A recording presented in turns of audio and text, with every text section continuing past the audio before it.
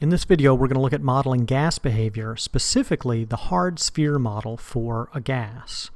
And to do this, we're going to look at a simulation from an application called Atoms in Motion. This is a nice iPad app that you can get for free, and it allows you to explore the relationship between the number of particles, the temperature, and the pressure, and the volume for a gas.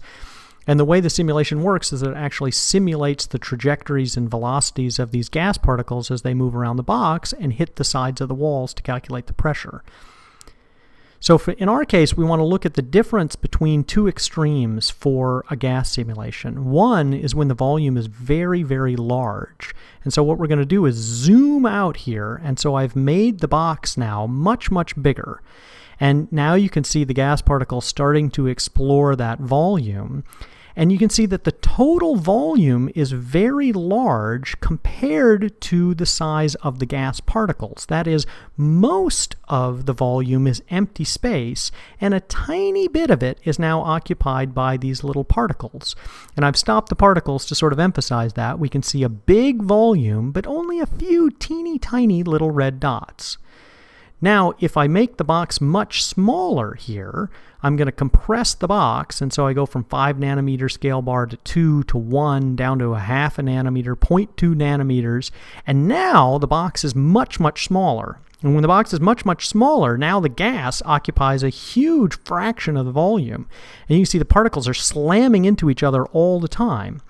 So here I've stopped it, and we can compare now the total volume to the volume occupied by the gas, and we can see that of the volume, no small fraction of it is actually occupied by the gas itself.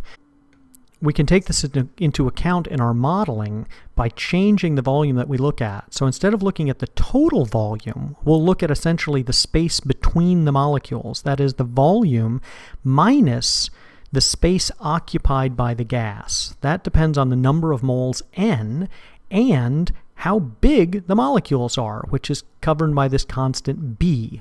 Large molecules would have a large B constant, small molecules would have a small b constant. Now, there are two situations to think about this. One is our situation where we have very low pressures. So if we go back to low pressures, what we see is that the molecules are really far apart. And in this case, they're essentially very tiny. And that's because they occupy an incredibly small volume. So that is, V is very large compared to NB. And in this case, that little NB correction doesn't matter. And we go back simply to the ideal gas equation. So at low pressures, the ideal gas equation works beautifully. On the other hand, if we go to high pressures, where the molecules get close together, they're effectively taking up much more of the volume now. So now, to get a better prediction of the real gas behavior, we need to correct the volume for the space occupied by the gas.